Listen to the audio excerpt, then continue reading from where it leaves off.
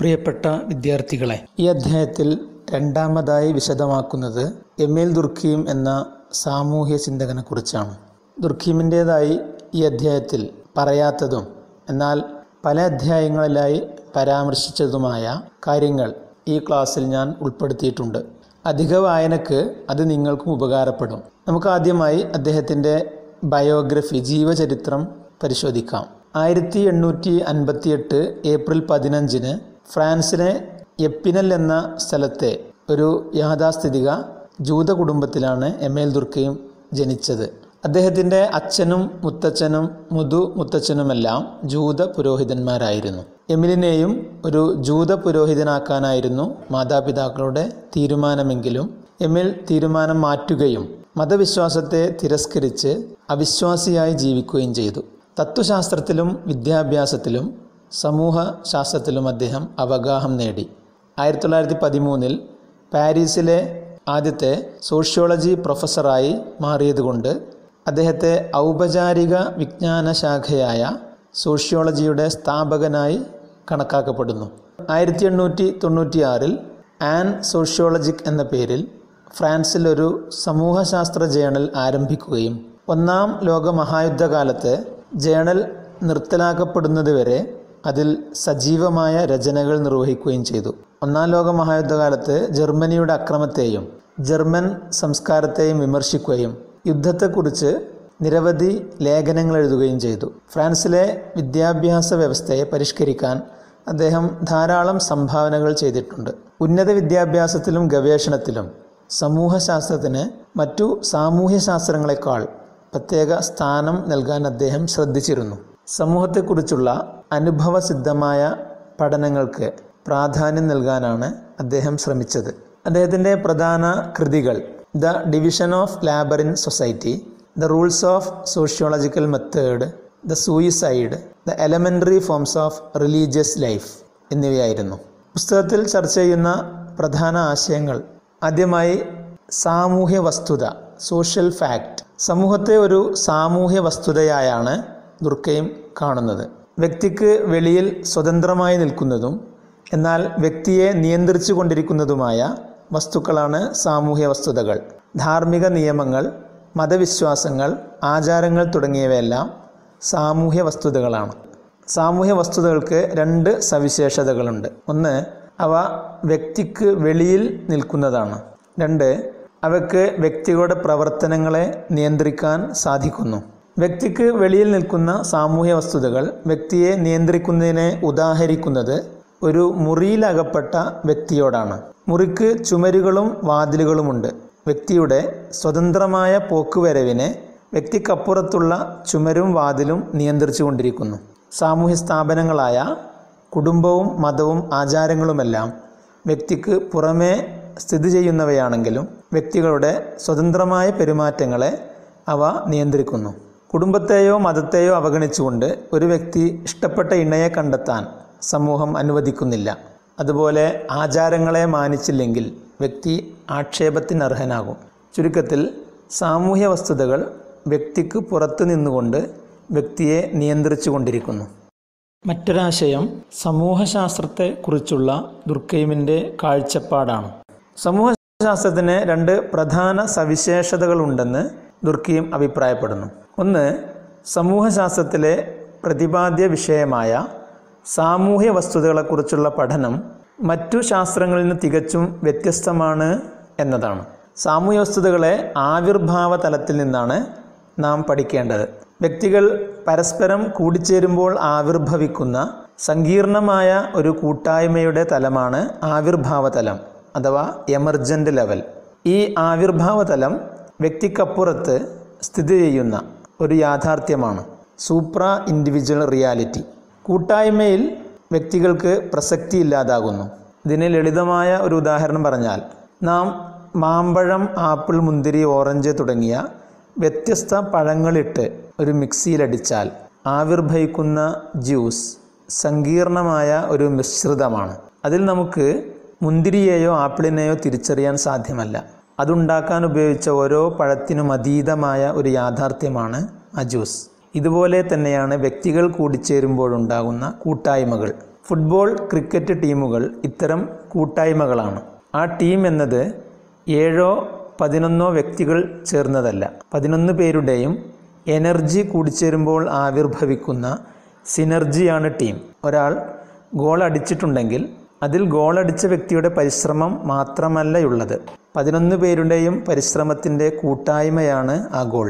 ഇതുപോലെയാണ് കുടുംബവും മതവും സൗഹൃദവും സമുദായവുമെല്ലാം. ഇവയെല്ലാം വ്യക്തിക്കപ്പുറത്തുള്ള യാഥാർത്ഥ്യങ്ങളാണ്. വ്യക്തികൾ കൂടിച്ചേരുമ്പോൾ ആവിർഭവിക്കുന്ന ഈ സങ്കീർണ തലത്തെയാണ് സമൂഹശാസ്ത്രം പഠിക്കുന്നത്. സമൂഹശാസ്ത്രത്തിൻ്റെ രണ്ടാമത്തെ പ്രത്യേകത, അത് മറ്റു പ്രകൃതിശാസ്ത്രങ്ങളെപ്പോലെ ഒരു അനുഭവസിദ്ധമായ വിജ്ഞാന ശാഖയാണ് എന്നതാണ്. Empirical discipline. തത്വശാസ്ത്രത്തെ പോലെ ഊഹത്തിൻ്റെ അടിസ്ഥാനത്തിലല്ല സോഷ്യോളജി സാമൂഹ്യ വസ്തുതകളെ പഠിക്കുന്നത്. മറിച്ച് ഫിസിക്സ്, കെമിസ്ട്രി, ബയോളജി പോലെയുള്ള പ്രകൃതിശാസ്ത്രങ്ങൾ കണ്ടും സ്പർശിച്ചും അനുഭവ വേദ്യമായി പഠിക്കുന്നത് പോലെ ആണ് സോഷ്യോളജിയും പഠിക്കേണ്ടത്. അതുകൊണ്ടാണ് മതത്തെക്കുറിച്ച് ദുർഖീം പഠിക്കുമ്പോൾ മതത്തിൻ്റെ ദൈവസങ്കല്പത്തെ നിരാകരിച്ചത്.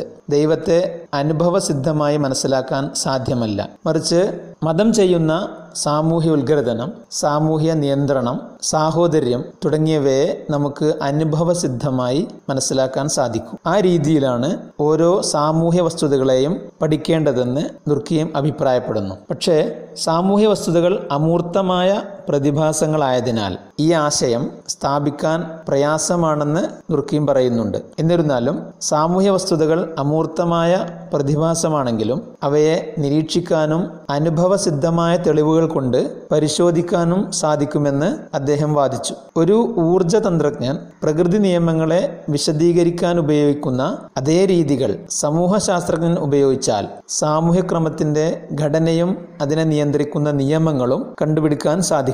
ഇവയെ പ്രത്യക്ഷമായി നിരീക്ഷിക്കാൻ സാധിക്കില്ലെങ്കിലും പെരുമാറ്റ രീതികളിലൂടെ പരോക്ഷമായി നിരീക്ഷിക്കാൻ കഴിയും. അനുഭവസിദ്ധമായി ദത്തങ്ങൾ ശേഖരിച്ചുകൊണ്ട് നടത്തിയ അത്തരം പഠനങ്ങൾക്ക് ഉദാഹരണമാണ് ആത്മഹത്യ, സൂയിസൈഡ്. ദുർഖീമിന്റെ അഭിപ്രായത്തിൽ ഒരു വ്യക്തി ആത്മഹത്യ ചെയ്യുന്നത് സ്വന്തമായ കാരണങ്ങൾ കൊണ്ടാവാം. പക്ഷേ ഒരു സമൂഹത്തിലെ ശരാശരി ആത്മഹത്യാ നിരക്ക് കൂടുമ്പോൾ അത് സാമൂഹ്യ വസ്തുതയാകുന്നു. വ്യക്തിക്കതീതമായ സങ്കീർണമായ ഒരു സാമൂഹ്യ ശക്തിയാണ് ആത്മഹത്യക്കു പിന്നിലെന്ന് അദ്ദേഹം വിവരിക്കുന്നു. ആത്മഹത്യക്ക് പിന്നിൽ വ്യക്തിപരമായ പല പ്രേരണകൾ ഉണ്ടാകാമെങ്കിലും ഈ പ്രേരണകൾ ഉത്ഭവിച്ചത് വ്യക്തി വളർന്നു വന്ന സാമൂഹ്യ അന്തരീക്ഷത്തിൽ നിന്നാണ്. തീവ്രമായ ഒരു സാമൂഹ്യ വ്യതിയാനമാണ് ആത്മഹത്യ.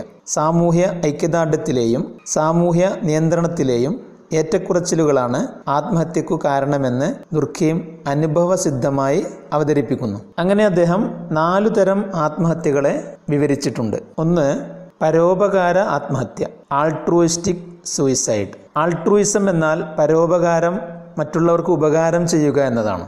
ഇത് സാമൂഹ്യ ഐക്യദാർഢ്യം അല്ലെങ്കിൽ സാമൂഹ്യ ഉത്ഗ്രഥനം കൂടുമ്പോൾ സംഭവിക്കുന്നതാണ്. തന്നെക്കാളും സമൂഹത്തിന് പ്രാധാന്യം നൽകുമ്പോഴാണ് ഇത്തരത്തിൽ ഒരു വ്യക്തി ആത്മഹത്യ ചെയ്യുന്നത്. ഞാൻ നശിച്ചാലും കുഴപ്പമില്ല, എൻ്റെ സംഘം രക്ഷപ്പെടണമെന്നോ സാമൂഹ്യ ആചാരത്തെ അനുസരിക്കണമെന്നോ ആണ് വ്യക്തി ചിന്തിക്കുന്നത്. ഇന്ത്യയിലെ സമ്പ്രദായമായിരുന്ന സതി അത്തരമൊരു ആത്മഹത്യയാണ്. സാമൂഹ്യ ഘടനയെ നിലനിർത്താനാണ് മരിക്കാൻ വ്യക്തിപരമായ ഇഷ്ടമില്ലെങ്കിലും സ്ത്രീകൾ ചിതയിൽ ചാടി സ്വന്തത്തെ വധിച്ചിരുന്നത്. സൈനികർ നാടിനു വേണ്ടി മരിക്കുന്നവരാണ്. അതുപോലെ ആന്ധ്രാപ്രദേശ് എന്ന സംസ്ഥാനം രൂപീകരിക്കാൻ വേണ്ടി പോറ്റി ശ്രീരാമുലു ആത്മഹത്യ ചെയ്തത് നിങ്ങൾ മനസ്സിലാക്കിയിട്ടുണ്ട്. അദ്ദേഹം തനിക്കല്ല തൻ്റെ ജനതയ്ക്ക് അതിൻ്റെ ഗുണം ലഭിക്കണം എന്ന് വിചാരിച്ചാണ് മരണപ്പെട്ടത്. ചാവേറുകളായി പോകുന്നവരുടെ ലക്ഷ്യമെല്ലാം സാമൂഹികമാണ്, വ്യക്തിപരമല്ല. ഈ ആത്മഹത്യകളെല്ലാം പരോപകാര ആത്മഹത്യകളാണ്. പരോപകാര ആത്മഹത്യ ആധുനിക പൂർവ്വ സമൂഹങ്ങളുടെ അഥവാ പ്രാകൃത സമൂഹങ്ങളുടെ പ്രത്യേകതയാണെന്നും യാന്ത്രിക ഐക്യദാർഢ്യം മൂലമാണ് ഇത് സംഭവിക്കുന്നതെന്നും ദുർഖീം അഭിപ്രായപ്പെട്ടു. ദുർഖീമിൻ്റെ ഐക്യദാർഢ്യത്തെക്കുറിച്ചുള്ള വിശദീകരണം ശേഷം നാം പറയുന്നുണ്ട്. ഇനി രണ്ടാമത്തെ ആത്മഹത്യ അഹന്താപരമായ ആത്മഹത്യ, ഈഗോയിസ്റ്റിക് സൂയിസൈഡ്. ഈഗോ എന്നാൽ അഹം എന്നാണ്, അതായത് വ്യക്തിയുമായി ബന്ധപ്പെട്ടത്, മറ്റുള്ളവരുമായുള്ള ബന്ധമില്ലാത്തത് എന്നർത്ഥം. പരോപകാര ആത്മഹത്യയിൽ നിന്ന് തികച്ചും വ്യത്യസ്തമായി സമൂഹത്തോടുള്ള ബന്ധവും ഐക്യവും കുറയുന്ന സാഹചര്യത്തിലാണ് അഹന്താപരമായ ആത്മഹത്യ ഉണ്ടാകുന്നത്. ഇത് ആധുനിക സമൂഹത്തിൻ്റെ പ്രത്യേകതയാണ്. സംഘത്തിന് പ്രാധാന്യം നൽകാതെ വ്യക്തിവാദം കൂടുമ്പോൾ ചെറിയ പ്രശ്നങ്ങൾ പോലും അഭിമുഖീകരിക്കാൻ കഴിയാതെ വ്യക്തി ആത്മഹത്യ ചെയ്യുന്നു. ഞാൻ എന്തിന് ജീവിക്കണം, എന്നെ ആർക്കും വേണ്ടല്ലോ, ഞാൻ മരിച്ചാൽ ആർക്കും നഷ്ടപ്പെടാനൊന്നുമില്ല തുടങ്ങിയ ചിന്തകൾ കൊണ്ട് ആത്മഹത്യ ചെയ്യുന്നവരുണ്ട്. പിന്തുണക്കാനും ആശ്വസിപ്പിക്കാനും അവർക്ക് ആരുമില്ല. ആധുനിക അണുകുടുംബങ്ങളിൽ മൊബൈലിൻ്റെയും ഇൻ്റർനെറ്റിൻ്റെയും സൗകര്യത്തിൽ ജീവിക്കുന്ന വിദ്യാർത്ഥികളിൽ ഇത്തരം ആത്മഹത്യകൾ കാണാം. വാട്സപ്പിലും ഫേസ്ബുക്കിലും ഇൻസ്റ്റഗ്രാമിലുമെല്ലാം അവർക്ക് നൂറുകണക്കിന് സുഹൃത്തുക്കൾ ഉണ്ടാകാമെങ്കിലും പ്രത്യക്ഷത്തിലുള്ള യഥാർത്ഥ ബന്ധങ്ങൾ, പ്രയാസത്തിൽ താങ്ങായി നിൽക്കാനുള്ള സുഹൃത്തുക്കളോ കാര്യങ്ങൾ തുറന്നു പറയാവുന്ന മാതാപിതാക്കളോ അവർക്കില്ലാത്തതാണ് ആത്മഹത്യക്ക് കാരണമാകുന്നത്. പല സ്കൂളുകളിലും ഇതിന് നിരവധി ഉദാഹരണങ്ങളുണ്ട്. ദുർഖീം അഹന്താപരമായ ആത്മഹത്യയെക്കുറിച്ച് വിശദീകരിക്കുമ്പോൾ ദുർഖീം കണ്ട ചില കാര്യങ്ങൾ അദ്ദേഹം വ്യക്തമാക്കുന്നു. അതായത് വലിയ കുടുംബങ്ങളെ അപേക്ഷിച്ച് ചെറിയ കുടുംബങ്ങളിലാണ് ആത്മഹത്യകൾ കൂടുന്നത്. അതുപോലെ സ്ത്രീകളെ അപേക്ഷിച്ച് പുരുഷന്മാരിലാണ് കൂടുതൽ ആത്മഹത്യ നടക്കുന്നത്. കാരണം സ്ത്രീകൾക്കായിരിക്കും കുട്ടികളോടും മറ്റു ബന്ധുക്കളോടും പുരുഷന്മാരെക്കാൾ കൂടുതൽ അടുപ്പവും കടപ്പാടും ഉണ്ടാവുന്നത്. അതുപോലെ ക്രിസ്തുമത വിശ്വാസികളിൽ കത്തോലിക്കരെ അപേക്ഷിച്ച് കൂടുതൽ ആത്മഹത്യ നടക്കുന്നത് പ്രൊട്ടസ്റ്റന്റുകാരിലാണ്. കാരണം പ്രൊട്ടസ്റ്റന്റുകാർ കൂടുതൽ വ്യക്തിവാദികളും കൂട്ടായ മതപരിപാടികളും ആഘോഷങ്ങളും നടത്താത്തവരുമാണ്. അതുകൊണ്ട് അവർക്ക് സാമൂഹ്യ ബന്ധം കുറവാണ്. ചുരുക്കത്തിൽ പരോപകാര ആത്മഹത്യയും അഹന്താപരമായ ആത്മഹത്യയും സാമൂഹ്യ ഉത്ഗ്രഥനത്തിൻ്റെ ഏറ്റക്കുറച്ചിലുകൾ കൊണ്ട് സംഭവിക്കുന്നതാണ്. മൂന്നാമത്തെ ആത്മഹത്യ ക്രമരഹിത ആത്മഹത്യ, അനോമിക് സൂയിസൈഡ്. നോംസില്ലാത്ത അവസ്ഥയാണ് അനോമിക് എന്ന് പറഞ്ഞാൽ. അതായത് സമൂഹത്തിലെ വഴക്കങ്ങൾ, നിയമങ്ങൾ എന്നിവയാണ് നോംസ്. സാമൂഹ്യ ഉത്ഗ്രഥനത്തിൻ്റെ ഏറ്റക്കുറച്ചിലല്ല, മറിച്ച് സാമൂഹ്യ നിയന്ത്രണത്തിൻ്റെ അപാകതയാണ് ക്രമരഹിത ആത്മഹത്യക്കു കാരണം. സമൂഹത്തിലെ വഴക്കങ്ങൾ, നിയമങ്ങൾ എന്നിവയിലെ അപാകത കൊണ്ടാണ് ഇതുണ്ടാകുന്നത്. ഇത് രാഷ്ട്രീയമോ സാമ്പത്തികമോ സാംസ്കാരികമോ ആയ നിയമങ്ങളുടെയോ വഴക്കങ്ങളുടെയോ തകർച്ച കൊണ്ട് സംഭവിക്കാം. വഴക്കങ്ങളുടെയും നിയമങ്ങളുടെയും അഭാവം കൊണ്ടോ അവ്യക്തത കൊണ്ടോ വ്യക്തികൾക്ക് ഉണ്ടാകുന്ന നിരാശയും സംശയവുമാണ് ക്രമരഹിത ആത്മഹത്യ സൃഷ്ടിക്കുന്നത്. ഉദാഹരണമായി വയനാട്ടിലെ കർഷകൻ ആത്മഹത്യ ചെയ്തുവെന്ന പോലെ പല കർഷക ആത്മഹത്യകളെക്കുറിച്ചും നാം വായിക്കാറുണ്ട്. ഇത് സാമ്പത്തിക ക്രമരാഹിത്യം കൊണ്ട് സംഭവിച്ചതാണ്. ഇതുവരെ വിളകൾക്ക് പതിവായി ലഭിച്ചുകൊണ്ടിരിക്കുന്ന വില ലഭിക്കാതെ വരുമ്പോൾ കടം വന്ന് പിടിച്ചു നിൽക്കാൻ സാധിക്കാതെയാണ് കർഷകൻ ആത്മഹത്യ ചെയ്യുന്നത്. അതിന് കാരണം സാമ്പത്തിക വ്യവസ്ഥയിലെ അപാകതയാണ്. വിദേശത്ത് നിന്ന് കുറഞ്ഞ വിലക്ക് കാർഷികോൽപ്പന്നങ്ങൾ ഇറക്കുമതി ചെയ്യാൻ അനുവദിക്കുന്ന ഉദാരവൽക്കരണ സാമ്പത്തിക നയമാണ് ഇതിന് ഒരു കാരണം. കർഷകർക്ക് നൽകിയിരുന്ന സബ്സിഡിയും താങ്ങുവിലയും എടുത്തു കളഞ്ഞതാവാം മറ്റൊരു കാരണം. സാമ്പത്തിക രംഗത്തുണ്ടാകുന്ന ചാഞ്ചാട്ടങ്ങളെ പിടിച്ചു നിർത്തി സാധാരണഗതിയിലാക്കാൻ ഗവൺമെൻറ്റിന് സാധിക്കാത്തത് കൊണ്ടാണ് ഇത് സംഭവിച്ചത്. അതുപോലെ ഗ്രേഡിംഗ് സമ്പ്രദായം വരുന്നതിന് മുമ്പ്, SSLC പരീക്ഷ റിസൾട്ട് വരുന്നതിന് മുമ്പ് തന്നെ വിദ്യാർത്ഥികൾ ആത്മഹത്യ ചെയ്യാറുണ്ട്. മാർക്ക് സിസ്റ്റം മാറി ഗ്രേഡിംഗ് സിസ്റ്റമാക്കിയപ്പോൾ ഈ ആത്മഹത്യകൾ കുറഞ്ഞു വന്നു. ഇങ്ങനെ സാമൂഹ്യ വ്യവസ്ഥയിലെ തകരാറ് ആത്മഹത്യയെ സൃഷ്ടിക്കുന്നു. ആധുനിക സമൂഹത്തിലെ പൊങ്ങച്ചവും പെരുമ കാണിക്കലും പലപ്പോഴും കൂട്ടാത്മഹത്യകൾക്ക് കാരണമാകാറുണ്ട്. മറ്റുള്ളവരെ പോലെ വലിയ വീടും കാറും ലോണെടുത്ത് വാങ്ങി വായ്പ തിരിച്ചടക്കാൻ സാധിക്കാതെ കുടുംബം ഒന്നിച്ച് ആത്മഹത്യ നടത്തുന്നു. വരവിനനുസരിച്ച് ചിലവ് നടത്താത്തത് കൊണ്ടാണ് ഇത് സംഭവിച്ചത്.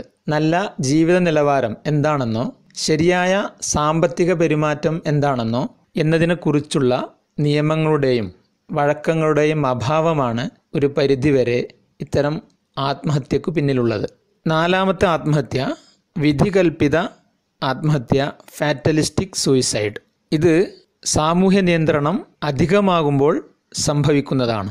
ഒരു വ്യക്തി അധികമായി നിയന്ത്രിക്കപ്പെടുമ്പോഴും ഭാവി ഇരുളടഞ്ഞതാകുമ്പോഴും കർശനമായ അച്ചടക്കം കൊണ്ട് വികാരങ്ങൾ അടിച്ചമർത്തപ്പെടുമ്പോഴും ഇത്തരം ആത്മഹത്യകൾ സംഭവിക്കുന്നു. ക്രമരഹിത ആത്മഹത്യയുടെ നേർ വിപരീതമാണിത്. കർശനമായ അച്ചടക്കം സഹിക്കാതെ ജയിൽ തടവുകാർ നടത്തുന്ന ആത്മഹത്യ, അതുപോലെ വധശിക്ഷക്ക് വിധിക്കപ്പെട്ട വ്യക്തി നടത്തുന്ന ആത്മഹത്യ, തൻ്റെ വിധി ഇതായിപ്പോയി എന്ന് വിചാരിച്ചുകൊണ്ട് നടത്തുന്ന പല ആത്മഹത്യകളും ഇതിനുദാഹരണങ്ങളാണ്. മറ്റു ആത്മഹത്യകളെ അപേക്ഷിച്ച് വിധികൽപ്പിത ആത്മഹത്യ യഥാർത്ഥത്തിൽ സംഭവിക്കാനിടയില്ലാത്ത ഒരു സൈദ്ധാന്തിക ആശയമാണെന്ന് ദുർഖീം വിശ്വസിച്ചിരുന്നു. ചുരുക്കത്തിൽ ആത്മഹത്യയെക്കുറിച്ച് വളരെ വിശദമായി പഠിക്കുകയും അതിൻ്റെ പ്രധാന കാരണം സാമൂഹികമാണെന്ന് വ്യക്തമാക്കുകയും ചെയ്ത ദുർഖീമിൻ്റെ ഈ പഠനം ലോകത്ത് വലിയ പ്രസിദ്ധി നേടി. നിലവിലുണ്ടായിരുന്ന ആത്മഹത്യാ സിദ്ധാന്തങ്ങൾ പൊളിച്ചെഴുതാൻ ഇത് കാരണമായി. അതുപോലെ ആത്മഹത്യയെക്കുറിച്ചുള്ള തുടരന്വേഷണങ്ങൾക്കും ഗവേഷണങ്ങൾക്കും ദുർഖീമിൻ്റെ പഠനം വഴിവെച്ചു.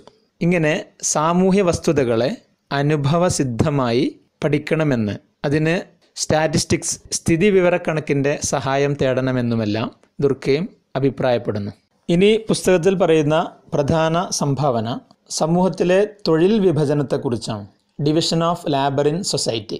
ദുർഖീം ഇതേ പേരിലുള്ള ഒരു പുസ്തകത്തിൽ പ്രാകൃത സമൂഹത്തിൽ നിന്ന് ആധുനിക സമൂഹത്തിലേക്കുള്ള പരിണാമത്തെക്കുറിച്ച് വിവരിക്കുന്നുണ്ട്. അതാത് സമൂഹത്തിൽ നിലനിന്നിരുന്ന സാമൂഹ്യ ഐക്യദാർഢ്യത്തിൻ്റെ അടിസ്ഥാനത്തിലാണ് പ്രാകൃതമെന്നും ആധുനികമെന്നും സമൂഹത്തെ തരംതിരിച്ചത്. 19-ാം നൂറ്റാണ്ടിലെ ചിന്തകർക്കിടയിലുണ്ടായിരുന്ന ധാരണ പ്രാകൃത സമൂഹങ്ങളിലാണ് ഐക്യവും സൗഹാർദ്ദവും സ്ഥിരതയും നിലനിൽക്കുന്നത് എന്നതായിരുന്നു. കാരണം അവർ പ്രകൃതിയോട് ഇണങ്ങി ജീവിച്ചിരുന്നവരും ലളിതവും സുതാര്യവുമായ ജീവിതം നയിച്ചവരുമായിരുന്നു. അതിനാൽ അവർക്കിടയിൽ ആധുനിക സമൂഹത്തിലുള്ളതുപോലെ സംഘർഷമോ സംശയമോ നിലനിന്നിരുന്നില്ല. എന്നാൽ ദുർഖീം ഈ വാദത്തെ ഒരു പരിധിവരെ അംഗീകരിക്കുകയും ആധുനിക സമൂഹത്തിലും ഐക്യദാർഢ്യവും ഉത്ഗ്രഥനവും സൗഹാർദ്ദവുമുണ്ടെന്ന് സമർത്ഥിക്കുകയും ചെയ്തു. ആധുനിക സമൂഹത്തിലെ തൊഴിൽ വിഭജനത്തെ വിശദമാക്കിക്കൊണ്ടാണ് ഈ ഐക്യദാർഢ്യത്തെ അദ്ദേഹം വിശദമാക്കിയത്. ഇന്ന് ജനങ്ങൾ വ്യത്യസ്തവും കൂടുതൽ സവിശേഷവൽക്കരണം സംഭവിച്ചതുമായ ജോലികളാണ് ചെയ്യുന്നത്. പ്രാകൃത സമൂഹത്തിലേതുപോലെ ആധുനിക സമൂഹത്തിൻ്റെ തൊഴിലുകളിൽ അത്ര സമാനതയോ ഐക്യരൂപമോ ഇല്ല.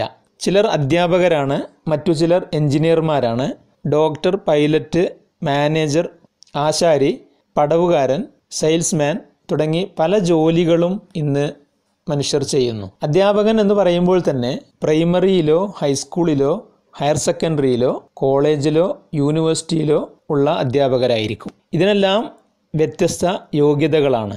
സവിശേഷവൽക്കരണം ആവശ്യമാണ്. അതുപോലെ ഡോക്ടർ എന്ന് പറയുമ്പോൾ ഹൃദയത്തിൻ്റെ അല്ലെങ്കിൽ കണ്ണിൻ്റെ, തൊലിയുടെ അങ്ങനെ സവിശേഷവൽക്കരണം നേടിയ അവയവത്തിൻ്റെ ഡോക്ടറാണ്.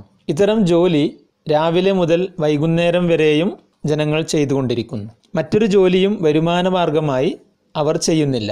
അപ്പോൾ ഇത്തരം വ്യക്തികൾക്ക് ജീവിക്കണമെങ്കിൽ മറ്റു പലരുടെയും സഹായം ആവശ്യമായി വരുന്നു. അധ്യാപകന് വീടുണ്ടാക്കണമെങ്കിൽ പല ജോലിക്കാരുടെയും സഹായം ആവശ്യമാണ്. വസ്ത്രത്തിനും ഭക്ഷണത്തിനും ചികിത്സക്കും മറ്റു ആവശ്യങ്ങൾക്കും പലരെയും ആശ്രയിക്കേണ്ടതുണ്ട്. സ്വയം പര്യാപ്തതയില്ല.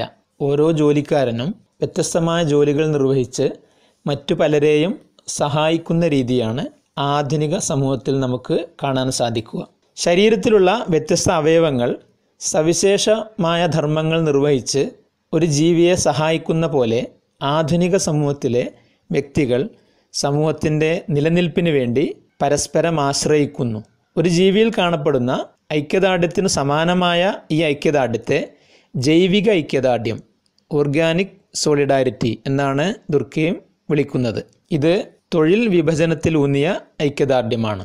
എന്നാൽ ഇത്തരം ഐക്യദാർഢ്യമല്ല പ്രാകൃത സമൂഹത്തിലുണ്ടായിരുന്നത്. അവർക്ക് സ്വയം പര്യാപ്തതയുണ്ടായിരുന്നു. പരസ്പര ആശ്രയത്തിൻ്റെതായ സഹകരണം ആവശ്യമുണ്ടായിരുന്നില്ല. കാരണം തൊഴിലുകളിൽ ഇത്രയധികം വ്യത്യസ്തതകളോ സവിശേഷവൽക്കരണമോ അന്നുണ്ടായിരുന്നില്ല. അത്തരം ഐക്യദാർഢ്യത്തെ ദുർഖീം വിവരിച്ചത് യാന്ത്രിക ഐക്യദാർഢ്യം അല്ലെങ്കിൽ മെക്കാനിക്കൽ സോളിഡാരിറ്റി എന്നാണ്. അങ്ങനെ സാമൂഹ്യ ഐക്യദാർഢ്യത്തിൻ്റെ അടിസ്ഥാനത്തിൽ പ്രാകൃതവും ആധുനികവുമായ സമൂഹങ്ങളെ ദുർഖീം താരതമ്യം ചെയ്തു. പ്രാകൃത സമൂഹത്തിൽ യാന്ത്രിക ഐക്യദാർഢ്യമാണ് കാണപ്പെട്ടിരുന്നത്. ഇനി നമുക്ക് യാന്ത്രിക ഐക്യദാർഢ്യത്തിൻ്റെയും ജൈവിക ഐക്യദാർഢ്യത്തിൻ്റെയും പ്രത്യേകതകൾ പരിശോധിക്കാം. യാന്ത്രിക ഐക്യദാർഢ്യം പ്രാകൃത സമൂഹത്തിലാണ് കാണപ്പെട്ടിരുന്നത്. പ്രാകൃത സമൂഹം എണ്ണത്തിൽ കുറവായിരുന്നതിനാൽ അവർക്കിടയിൽ സമാനതകൾ കൂടുതലായിരുന്നു, സിമിലാരിറ്റീസ് കൂടുതലായിരുന്നു, വ്യത്യാസങ്ങൾ കുറവായിരുന്നു. അവരുടെ പാർപ്പിടം, ഭക്ഷണം, ജോലി, ഉപകരണങ്ങളുടെ ഉപയോഗം, മറ്റു ജീവിത രീതികളെല്ലാം ഒരുപോലെയായിരുന്നു. അവരുടെ ആഗ്രഹങ്ങൾ, വികാരങ്ങൾ, ആശയങ്ങൾ, വിശ്വാസങ്ങൾ എന്നിവയിലെല്ലാം സമാനതകളുണ്ടായിരുന്നു. ഈ മാനസികവും ധാർമ്മികവുമായ സജാതീയത, ഹോമോജിനിറ്റി അവരിൽ സംഘബോധം വളർത്തിയിരുന്നു. സ്വന്തമായി സ്വത്ത് സമ്പാദിക്കുന്നതിനോ ഉപയോഗിക്കുന്നതിനോ അവർ ശ്രമിച്ചിരുന്നില്ല. അതിനാൽ വ്യക്തിയുടെ മനസ്സും സമൂഹ മനസ്സും ഒന്നായിരുന്നു. സാമൂഹ്യ ഉത്ഗ്രഥനം എളുപ്പത്തിൽ നേടിയെടുക്കാൻ ഇതുവഴി സാധിച്ചിരുന്നു. അവർക്ക് നിയമങ്ങളോടും സമ്പ്രദായങ്ങളോടും ബഹുമാനവും അനുസരണയും ഉണ്ടായിരുന്നു. നിയമങ്ങൾ അടിച്ചമർത്തുന്ന തരത്തിലായിരുന്നു. Repressive loss. ആരെങ്കിലും നിയമങ്ങൾ ലംഘിച്ചാൽ കർശനമായ ശിക്ഷകൾ നൽകപ്പെട്ടിരുന്നു. കണ്ണിനു കണ്ണ്, മൂക്കിനു മൂക്ക്, കൊന്നാൽ കൊല തുടങ്ങിയ ശിക്ഷാരീതികൾ വളരെ കർശനമായി അന്ന് നടപ്പിലാക്കിയിരുന്നു. അവരുടെ തൊഴിൽ വിഭജനം ലളിതമായിരുന്നു. സന്താന പരിപാലനം, വിറക് ശേഖരിക്കൽ എന്നീ വീടുമായി ബന്ധപ്പെട്ട ജോലികൾ സ്ത്രീകൾ ചെയ്യുകയും വേട്ടയാടി ഭക്ഷണത്തിന് വക കണ്ടെത്തുന്ന ജോലി പുരുഷന്മാർ ചെയ്യുകയും ചെയ്തിരുന്നു. എന്നാൽ ആധുനിക സമൂഹത്തിൽ കാണപ്പെടുന്ന ഐക്യദാർഢ്യം ജൈവിക ഐക്യദാർഢ്യമാണ്, ഓർഗാനിക് സോളിഡാരിറ്റി. ഇതിൻ്റെ സവിശേഷതകൾ യാന്ത്രിക ഐക്യദാർഢ്യത്തിൻ്റെ നേർ വിപരീതമാണ്. ജനങ്ങളുടെ എണ്ണം ആധുനിക സമൂഹത്തിൽ വർദ്ധിച്ചതിനാൽ അവർക്കിടയിൽ വ്യത്യാസങ്ങളും വർദ്ധിക്കുന്നു. അവർക്കിടയിൽ സ്വജാതീയതയെക്കാളും ഭിന്ന ജാതീയതയാണ് നമുക്ക് കാണാൻ സാധിക്കുക, ഹെട്രോജിനിറ്റി. സ്വകാര്യ സ്വത്തുള്ളതിനാൽ കൂടുതൽ സമ്പാദിക്കുകയും അതിനുവേണ്ടി മത്സരിക്കുകയും ചെയ്യുന്നു. ഇത് വ്യക്തിവാദം വർദ്ധിപ്പിക്കുകയും അവരിൽ സംഘബോധം കുറക്കുകയും ചെയ്യുന്നു. ആധുനിക സമൂഹത്തിലെ നിയമങ്ങൾ തിരുത്തൽ സ്വഭാവമുള്ളതാണ്, റെസ്റ്റിറ്റ്യൂട്ടീവ് ലോസ്. തെറ്റു ചെയ്തവരെ കടുത്ത ശിക്ഷയ്ക്ക് വിധേയമാക്കുന്നതിന് പകരം അവർക്ക് പ്രായപൂർത്തിയായോ സ്വബോധത്തോടെയാണോ അത് ചെയ്തത് തുടങ്ങിയ കാര്യങ്ങളെല്ലാം പരിശോധിക്കുന്നു. നമുക്കറിയാം, ഡൽഹിയിലെ പീഡനക്കേസിൽ ഏറ്റവും ക്രൂരമായ പീഡനം നടത്തിയത് പ്രായപൂർത്തി തികയാത്ത ഒരാളായതുകൊണ്ട് അവരുടെ ശിക്ഷയിൽ ഇളവ് അനുവദിച്ചത് നാം പത്രങ്ങളിൽ വായിച്ചതാണ്. ഇങ്ങനെ തിരുത്തൽ സ്വഭാവമുള്ള ശിക്ഷകളാണ് ആധുനിക സമൂഹത്തിൻ്റെ പ്രത്യേകത. കുട്ടികൾക്ക് ദുർഗുണ പരിഹാര പാഠശാല പോലെയുള്ള സ്ഥാപനങ്ങളാണ് നിർദ്ദേശിക്കപ്പെടുന്നത്. എന്നാൽ മുതിർന്നവർക്ക് ജയിൽ ശിക്ഷ നൽകുന്നു. മറ്റൊരു പ്രത്യേകത, തൊഴിൽ വിഭജനം ആധുനിക സമൂഹത്തിൽ സങ്കീർണമാണ്. മുമ്പത്തെ പോലെ സ്ത്രീകൾ ചെയ്യുന്ന ജോലി പുരുഷൻ ചെയ്യുന്ന ജോലി എന്ന രീതിയിലല്ല ഇന്നത്തെ തൊഴിൽ വിഭജനം. താൽപ്പര്യം, ബുദ്ധി നിലവാരം, അഭിരുചി എന്നിവയുടെ അടിസ്ഥാനത്തിലാണ് ഇന്നത്തെ ജോലികൾ തിരഞ്ഞെടുക്കുന്നത്. ഡോക്ടർ എന്ന ജോലി പുരുഷനും സ്ത്രീയും ഇന്ന് ചെയ്യുന്നുണ്ട്. അതുപോലെ തന്നെ അധ്യാപകരിലും സ്ത്രീകളും പുരുഷന്മാരുമുണ്ട്. അങ്ങനെ ഏത് ജോലികളിലും സ്ത്രീ പുരുഷന്മാർ ഇന്ന് ഏർപ്പെടുന്നുണ്ട്. അതുകൊണ്ട് തന്നെ ഇന്നത്തെ തൊഴിൽ വിഭജനം വളരെ സങ്കീർണമാണ്. അതോടൊപ്പം ജോലികളിൽ സവിശേഷവൽക്കരണവും വർദ്ധിച്ചിരിക്കുന്നു. അതുകൊണ്ട് തന്നെ ആർക്കും സ്വയം പര്യാപ്തതയില്ല, സ്വന്തമായി നിലനിൽക്കാൻ സാധ്യമല്ല, ഏതൊരാവശ്യത്തിനും മറ്റുള്ളവരെ ആശ്രയിക്കേണ്ട അവസ്ഥയുണ്ടാകുന്നു. ഇങ്ങനെ പരസ്പര ആശ്രയത്തിൻ്റെതായ ഒരു ഐക്യദാർഢ്യമാണ് ആധുനിക സമൂഹത്തിൽ കാണപ്പെടുന്നത്. പരസ്പര ആശ്രയത്വം ആവശ്യമായതുകൊണ്ട് ആധുനിക യുഗത്തിൽ ഒരേ ലക്ഷ്യങ്ങളുള്ള വ്യക്തികൾ കൂടിച്ചേർന്ന് സംഘങ്ങളും സമാജങ്ങളും മറ്റു സംഘടനകളും രൂപീകരിക്കുന്നു. അതുപോലെ ഈ അധ്യായത്തിലില്ലെങ്കിലും മൂന്നാമത്തെ അധ്യായത്തിലും അങ്ങനെ ചില ഭാഗങ്ങളിലുമെല്ലാം ദുർഖെയിം മതത്തെക്കുറിച്ച് പറഞ്ഞ ആശയം വിവരിക്കുന്നുണ്ട്.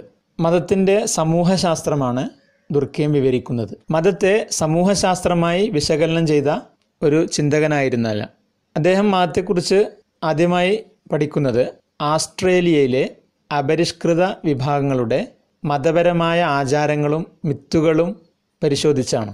ഇവരെക്കുറിച്ച് ധാരാളം ഫീൽഡ് വർക്കുകൾ മുമ്പ് നടന്നിരുന്നു. മുമ്പ് നടത്തിയ ഫീൽഡ് വർക്കുകളെ പരിശോധിച്ച് ദുർഖെയിം പ്രാകൃത മതത്തെക്കുറിച്ച് എഴുതുകയും the elementary forms of religious life എന്ന ഒരു പുസ്തകം പ്രസിദ്ധീകരിക്കുകയും ചെയ്തു. നേരിട്ട് ഫീൽഡിൽ പോയി പഠിക്കാതെ മറ്റുള്ളവർ നടത്തിയ പഠനത്തിൻ്റെ അടിസ്ഥാനത്തിൽ വിവരശേഖരണം നടത്തി റിപ്പോർട്ട് തയ്യാറാക്കിയിരുന്ന പണ്ഡിതന്മാരെ ചാരു കസേര പണ്ഡിതൻ, ആംചെയർ സ്കോളർ എന്നാണ് പറയുകയെന്ന് 5-ാമത്തെ അധ്യായത്തിൽ ഗവേഷണത്തെക്കുറിച്ച് പറയുമ്പോൾ നാം വിശദീകരിച്ചിട്ടുണ്ട്. അത്തരം ഒരു പണ്ഡിതനായിരുന്നു ദുർഖെയിം. കാരണം അദ്ദേഹം നേരിട്ട് ഫീൽഡിൽ പോയല്ല ആസ്ട്രേലിയയിലെ അപരിഷ്കൃത വിഭാഗത്തെക്കുറിച്ച് പഠിച്ചത്. ഈ പുസ്തകത്തിൽ എല്ലാ സമൂഹങ്ങളിലും നിലനിൽക്കുന്ന മതവിശ്വാസത്തിൻ്റെ അടിസ്ഥാന വസ്തുതകൾ പരിശോധിക്കുകയും മതം സമൂഹത്തിൽ ചെയ്യുന്ന ധർമ്മങ്ങൾ വിശദമാക്കുകയും ചെയ്തിട്ടുണ്ട്. മതപരമായ ജീവിതത്തിൻ്റെ പ്രത്യേകതകൾ ദുർഖെയിമിൻ്റെ അഭിപ്രായത്തിൽ താഴെ പറയുന്നവയാണ്. ഒന്ന്, മതം എന്നത് സംഘടിതമായ ഒരു കൂട്ടായ്മയാണ്. എല്ലാവരിലും പങ്കുവെക്കപ്പെട്ട വിശ്വാസത്തെ വളർത്തുന്നതിന് മതത്തിന് സാധിക്കുന്നു. ഈ വിശ്വാസം രൂപമുള്ളതോ ഇല്ലാത്തതോ ആയ ദൈവത്തിലാകാം. മനുഷ്യനെ സ്വാധീനിക്കുന്ന ഒരു പ്രത്യേക ശക്തിയെക്കുറിച്ചുള്ള വിശ്വാസം എല്ലാ മതങ്ങളിലുമുണ്ട്. അതുപോലെ മതത്തിൽ വിശുദ്ധാംശം സാക്രഡ്, പ്രാപഞ്ചികാംശം പ്രൊഫൈൻ എന്നീ സങ്കല്പങ്ങളുമുണ്ട്. ദൈവവുമായി ബന്ധമില്ലാത്ത കാര്യങ്ങളിലെയാണ് പ്രാപഞ്ചികമെന്ന് ദുർഖെയിം വിശേഷിപ്പിച്ചത്. വിശുദ്ധി കൽപ്പിക്കപ്പെടുന്ന കാര്യങ്ങളെയാണ് സാക്രഡ് എന്ന് ദുർഖെയിം വിശേഷിപ്പിച്ചത്. വിശുദ്ധി കൽപ്പിക്കപ്പെടുന്നത് വ്യക്തികൾക്കോ സ്ഥലങ്ങൾക്കോ ദിവസങ്ങൾക്കോ സ്ഥാപനങ്ങൾക്കോ മറ്റു ചിഹ്നങ്ങൾക്കോ ആവാം. ഇവയിൽ ഒരു പ്രത്യേക ശക്തിയുടെ അവതാരമുണ്ടെന്നാണ് ഇതിന് കാരണം. അതുകൊണ്ടാണ് അതിന് വിശുദ്ധി കൽപ്പിക്കപ്പെടുന്നത്. വിശുദ്ധമായതിനോട് ബഹുമാനവും ആദരവും കാണിക്കുകയും വിശുദ്ധിക്ക് കളങ്കം വരുത്തുന്ന കാര്യങ്ങളുണ്ടാകുമ്പോൾ വിശ്വാസികൾക്ക് പേടിയും ലജ്ജയും കുറ്റബോധവും മറ്റു വികാരങ്ങളും ഉണ്ടാകുന്നു. രണ്ടാമത്തെ പ്രത്യേകത, മതങ്ങളിൽ പ്രത്യേകമായ അനുഷ്ഠാനങ്ങളും പ്രതീകങ്ങളും റിച്വൽസ് ആൻഡ് സിംബൽസ് ഉണ്ട് എന്നതാണ്. വിശുദ്ധമായതിൻ്റെ ശക്തിയെ പ്രകടിപ്പിക്കലും ബഹുമാനിക്കലുമാണ് ആരാധനയുമായി ബന്ധപ്പെട്ട ചടങ്ങുകളും അനുഷ്ഠാനങ്ങളും ഉണ്ടായതിന് പിന്നിലുള്ളതെന്ന് ദുർഖെയിം അഭിപ്രായപ്പെടുന്നു. പ്രധാന സംഭവങ്ങൾ വിശ്വാസികളെ ഓർമ്മപ്പെടുത്താനാണ് ആഘോഷങ്ങളും അനുഷ്ഠാനങ്ങളും. ഓണവും ക്രിസ്മസും ബലിപെരുന്നാളുമെല്ലാം ആ ധർമ്മം നിർവഹിക്കുന്നു. പ്രതിസന്ധിയും നഷ്ടവും ഉണ്ടാകുമ്പോൾ വിശ്വാസിക്ക് മനക്കരുത്ത് പ്രദാനം ചെയ്യുക എന്ന ധർമ്മം കൂടി ഇത് നിർവഹിക്കുന്നു. അതുപോലെ ഒരു വ്യക്തിയുടെ സാമൂഹ്യ പദവിയിൽ മാറ്റമുണ്ടാക്കാനും ഈ അനുഷ്ഠാനങ്ങൾ ഫലപ്രദമാകുന്നു.